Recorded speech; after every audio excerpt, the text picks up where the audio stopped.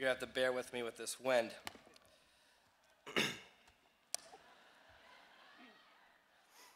Good afternoon. Over the past few weeks, I've spent much time reflecting on the time that I've had here at Miami and the experience that shaped my love for this university. I know many of you have been doing the same. There is no way we as first-year students could have ever imagined the personal growth we have all experienced from the day we walked down to Millett for convocation to right now. The friendships we've forged, the knowledge we've acquired, and the life-changing experiences we've shared together while at Miami has made such a lasting impact on each of us. We are graduating in difficult times. Our success as a society, a nation, will be dependent on the differences we make. What difference will you make? Miami has prepared us for this. The differences that we make and the successes we will have in our lives can and will be attributed to our time at this institution that we so love and honor. Our commencement speaker today is evidence of the success that we all strive for, that we will strive for after our time here at Miami. Originally from the Columbus, Ohio area, Wil Haygood graduated from Miami in 1976, the first in his family to do so. He didn't leave Miami as a writer. He tried his hand at other professions first, but once he started reporting, he never looked back. And perhaps that's another lesson for us graduates. Wil Haygood is an acclaimed author and journalist who has worked for the Washington Post since 2002. While at the Washington Post, Wil covered the aftermath of Hurricane Katrina as well as Barack Obama's 2008 presidential campaign. He has authored 5 books and is currently working on his 6th, which is about Thurgood Marshall. Mr. Haygood has also written about Sugar Ray Robinson and Sammy Davis Jr. He is a Pulitzer Prize finalist and has earned a National Headliner Award, Sunday Magazine Editors Award, and National Association of Black Journalists and other journalism awards, plus distinction for his feature writing in national and foreign reporting. He has also been an Alicia Patterson Foundation Fellow and a John Simon Guggenheim Fellow. Most recently, he received the Ella Baker Award for his reporting on Eugene Allen. The work that we will do in the future will always represent our Miami. We as Miamians must strive to be passionate about what we do, compassionate towards those around us, and we must never forget those who have helped us along the way. This conviction is similar to that of a little-known White House employee by the name of Eugene Allen. Mr. Allen, an African-American butler, fully understood that the way to be exalted was through service to others and humility. He worked in the White House for 34 years, serving under 8 presidents. His story, brought to the public eye by Mr. Haygood in a 2008 front-page article in the Washington Post, is the inspiration for the upcoming movie The Butler, which will be hitting the silver screen this fall. The film will star such names as Oprah Winfrey, Forrest Whitaker, Jane Fonda, Cuba Gooding Jr., Vanessa Redgrave, and Robin Williams. Mr. Haygood serves as an associate producer for the film.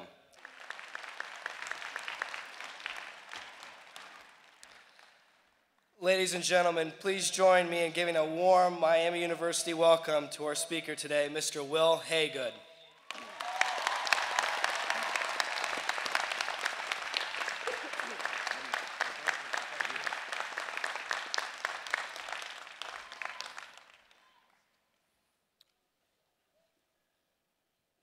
Well, so the movie trailer was just released about a week ago.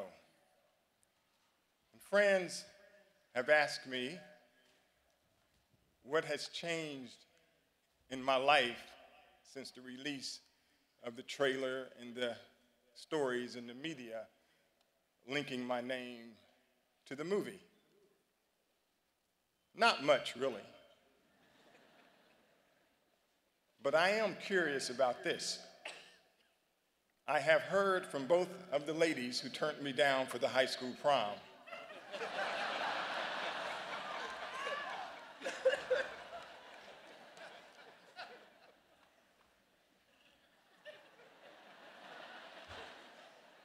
Now, these were not short letters.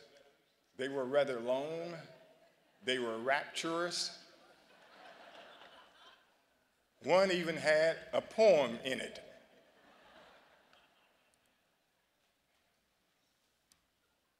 The essence of those letters were, Wil, we always knew you would make it.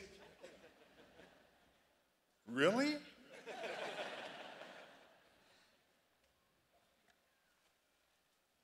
Because they teach us courtesy at Miami, I am going to make sure to invite both of them to the New York premiere.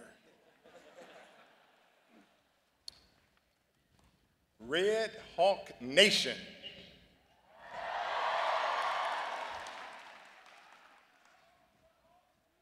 You look glorious, you look eager, you look ready, you look prominent, as you should. I want to thank John for his fine introduction. I want to thank President Hodge for the very special honor of being here on this unique and historic day. Also, I'd like to thank the First Lady of Miami University, Valerie Hodge, who co-hosted a lovely luncheon earlier today for me. Allow me to also thank the Board of Trustees, distinguished guests, faculty, family members, and friends of the graduates. So as you heard, I am a very proud Miami alum, and it has indeed been a time of strolling down memory lane. I remember many days and nights here as a student. Actually, they're unforgettable. On some Friday nights, I'd leave my dorm room at Morris Hall and trek across campus to Martin Dining Hall. That's where we had many of our dances then, with the lights turned down low.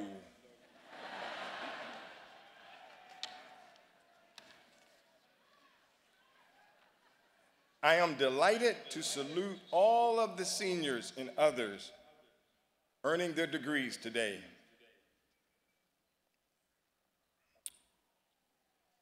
Some of you may be heading off to the military to defend this great nation of ours.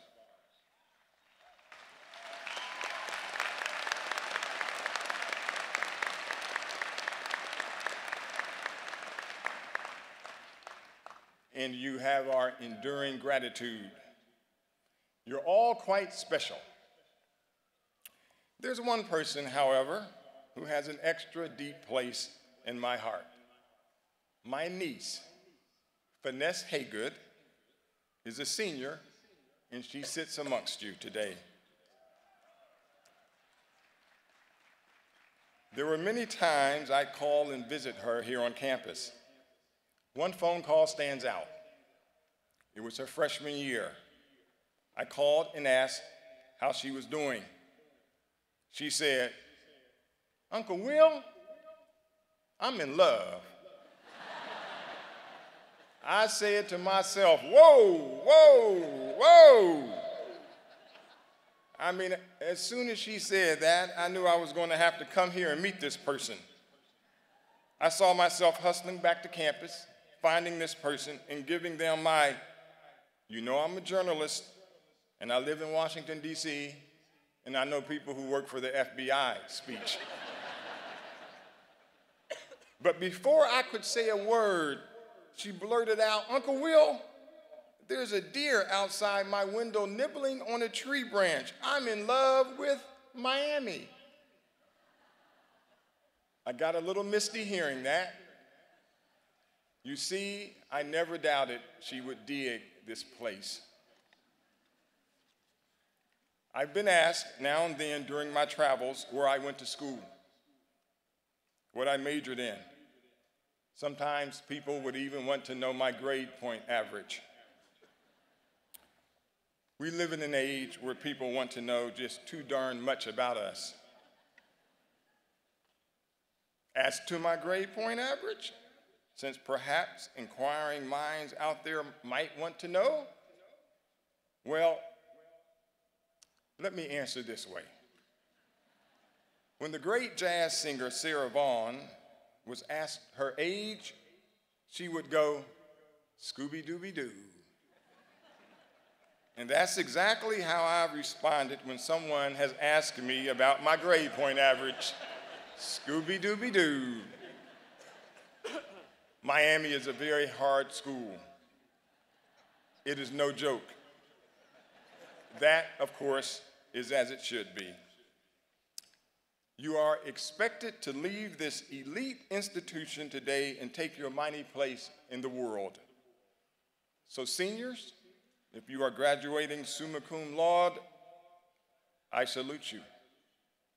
And if you are graduating summa cum lucky,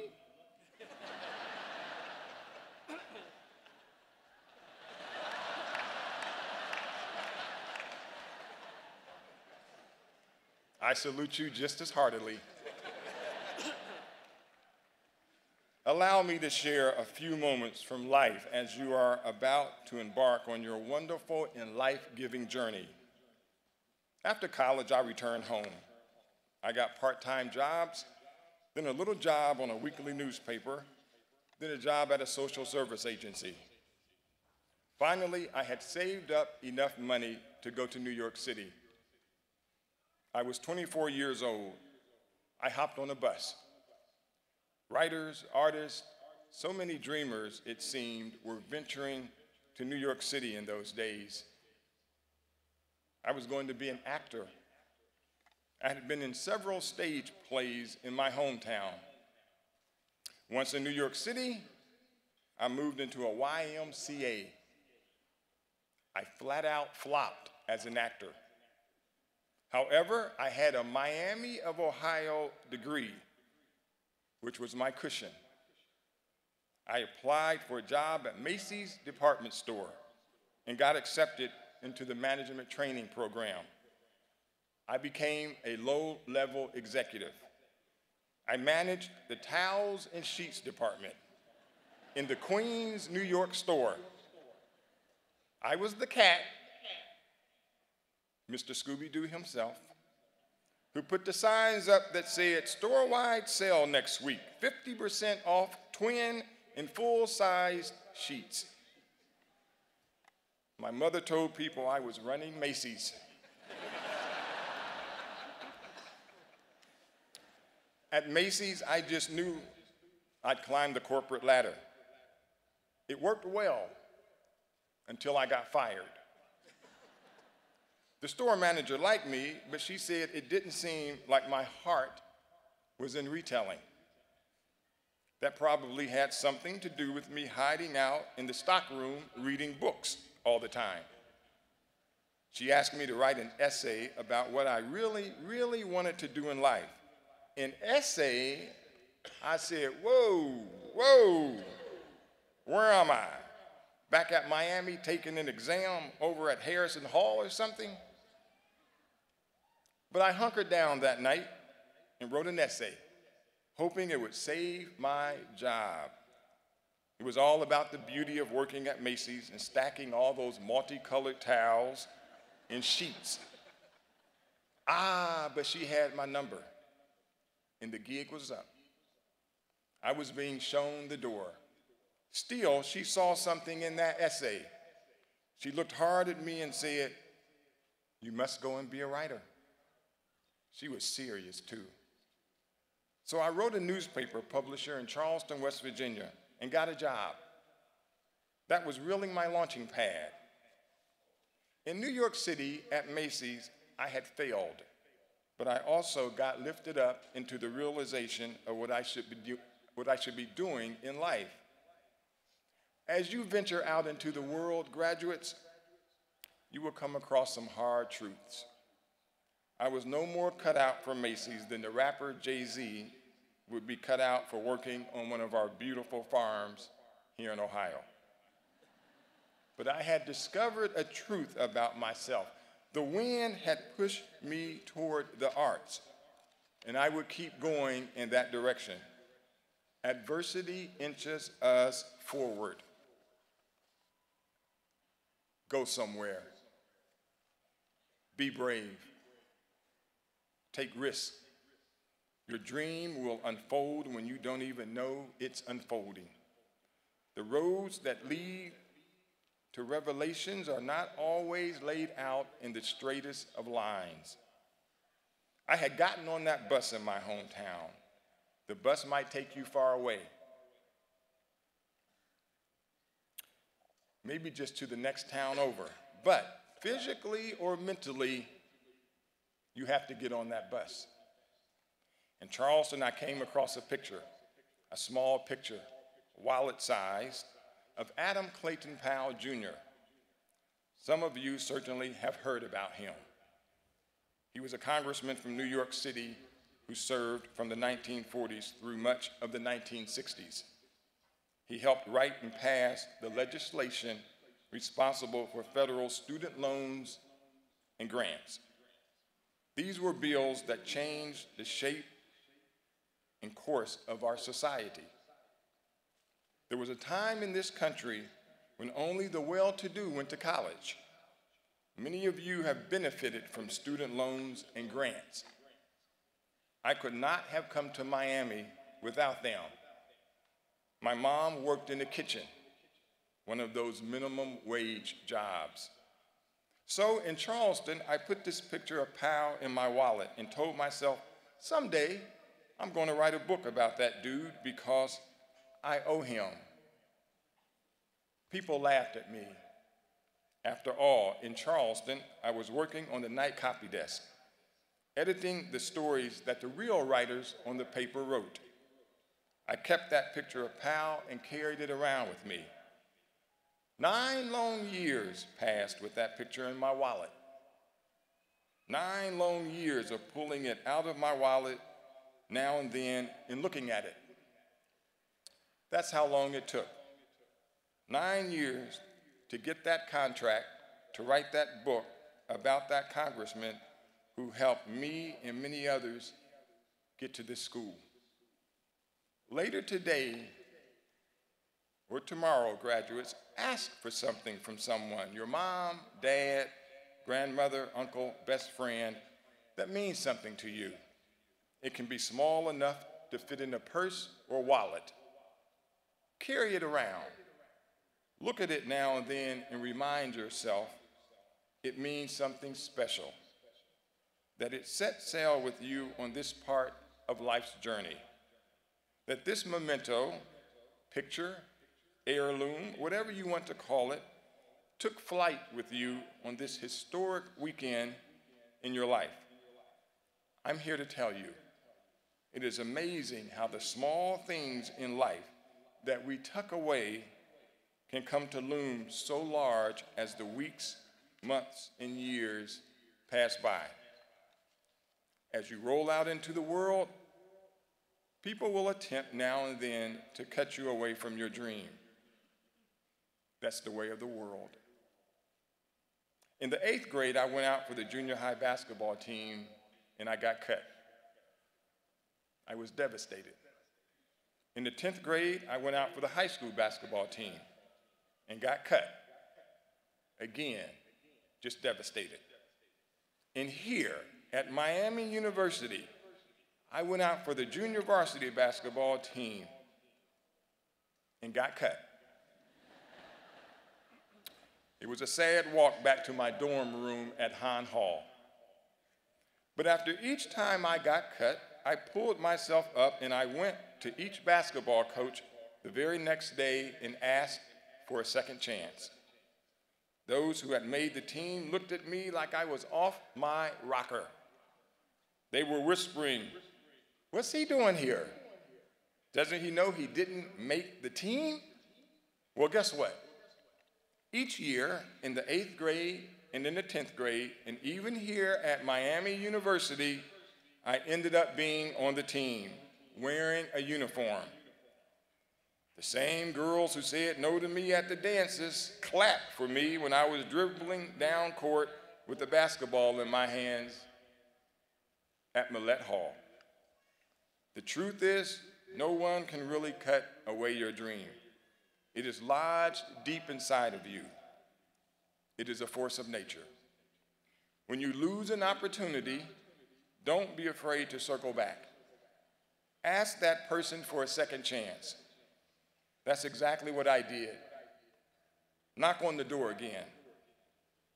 Life is about second chances, but only if you ask.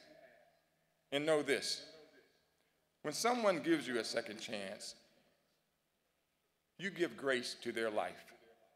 You give them a chance to do something unique, something bigger than themselves, something quite special. They now become part of the long string of human spirit that pulls you along. They constitute that lone caravan of people who kept you on that bus. I will never forget those who gave me my second chances. So when I finally got going as a reporter, a writer, I just knew I wanted to write books. I'd asked newspaper editors to let me go interview legendary writers across the country and write about them. I wanted to know their trick, their formula, their bit of magic. How in the world did they write those 400-page books and keep readers interested page to page? I tracked down William Styron on Nantucket Island, who wrote that searing novel, Sophie's Choice. I found James Baldwin in Amherst, where he was teaching at the time. Baldwin, of course, had written about America and racial turmoil in essays that we continue to read to this day. In North Carolina, I sat for hours with the great Southern writer Reynolds Price, who had written so movingly of his childhood. I found out from each one of them there was no trick. There was no magic. It was hard work. They told me the hard work gave them the feeling that they were doing exactly what they were supposed to be doing on this earth. Each of those writers did tell of hardships of running out of money, of artistic struggles, and yet none of that stopped them. They had essentially found their music in life. James Baldwin talked in sort of a jazzy rhythm. I told him at the end of my interview that I wanted to write books. I told him I thought about it night and day. But I was also scared, as I told him, because I just didn't know how I support myself writing books. I mean, heck, I was still paying off my student loans. But I also told him it was all I really wanted to do. I dreamed of it all the time.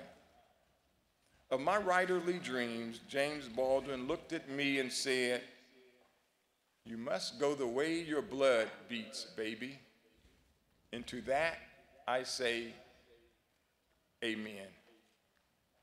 Those authors I met out there across this country gave me courage.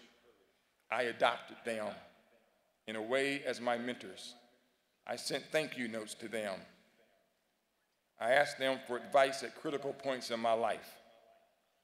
Your learning will go on and on after you leave here today. You can study those mentors. You are going to be amazed at how willing they will be to help, to offer guidance, to point you down this road or that road. As long as you continue to learn, you'll come to see that time is on your side. There really is such a sweet mystery to life, to time itself. Some years back, I stood on a sliver of grass in South Africa and watched a prison gate open. A man by the name of Nelson Mandela walked out. Having been locked up in prison and mostly unseen for 27 years, Mandela's so-called crime, wanting freedom for the black people of South Africa. He had, on several occasions, been offered freedom. He could have walked right out the door. But since he could not get a guarantee that the brutal laws of segregation in place would be ended, he said, "No, thank you. I'll stay right here." Now the people of South Africa, as you know, are free. In 2008, I found myself in the home of a frail elderly man in Washington, D.C. His name was Eugene Allen. He was born in 1919 on a southern plantation. He got offered a job as a butler at the White House in 1952. When he went to the White House, harsh segregation laws lay over this land. He worked there for 34 years. He told me it didn't matter which party the occupant of the Oval Office belonged to, Republican or Democrat. He said he worked for America. He said it was his duty to make the first family as comfortable as he could make them. He could have left the White House and gotten better jobs, especially after the social revolution of the 1960s.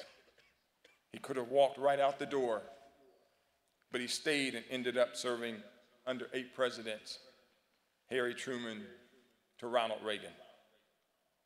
The night before the 2008 election, and just days after my visit to their home, his wife, Helene, told their only son that she was so very happy. He said, "Mama, why? What's going on?"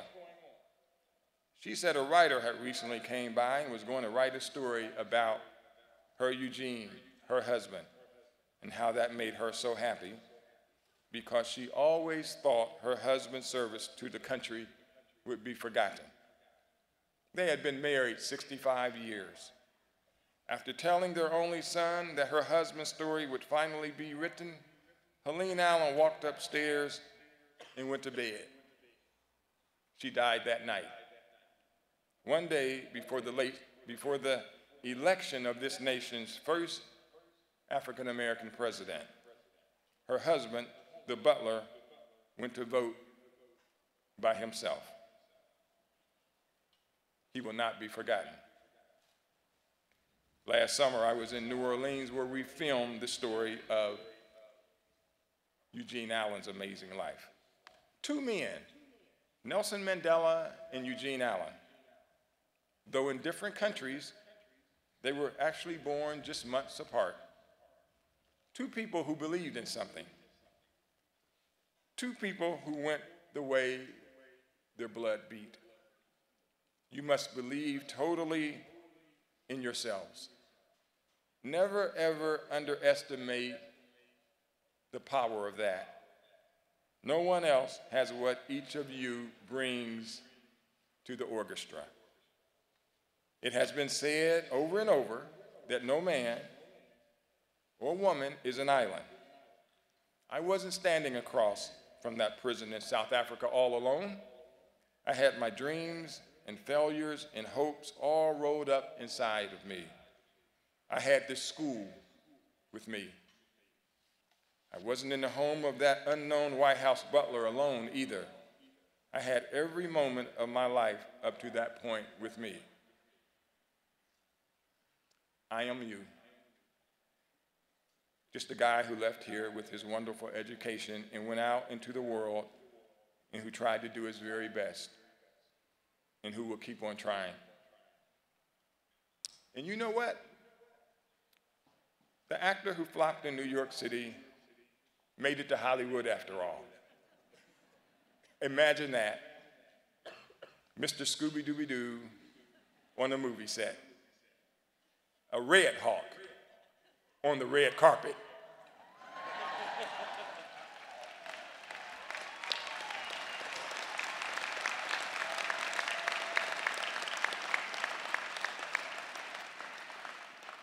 The next time I run into someone and they want to know my grade point average, I'm just going to say,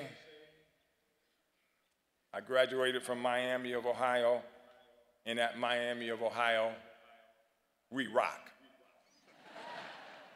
You are going to do so much in life, so many wonderful things. Yes, the world does beat to its own drum, but you now are among those who make up the beautiful orchestra of humanity. Go make your beautiful music. Get on that bus to the class of 2013. For many, many, many reasons, I shall never forget you. Thank you and congratulations.